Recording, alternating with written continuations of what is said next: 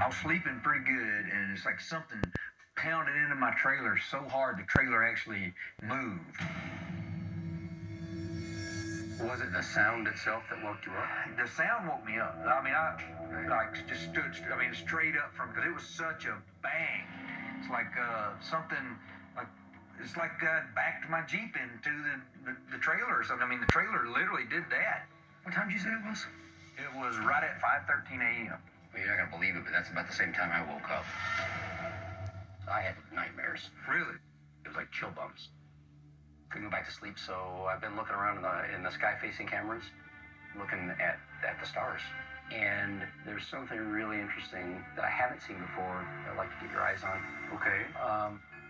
Well, I see you're looking at Orion. Yeah. Okay.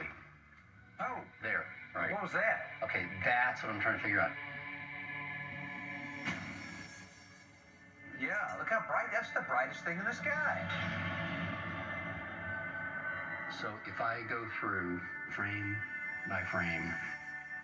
Wow. Look, I mean, that's a greater magnitude than Jupiter. The flash of light that Eric captured above the ranch on his new surveillance camera system was not only one of the most incredible anomalies that we've documented so far, but the time it appeared was at the exact moment in the morning when something hit my trailer. What could be that bright and still just be sitting in one spot in the sky?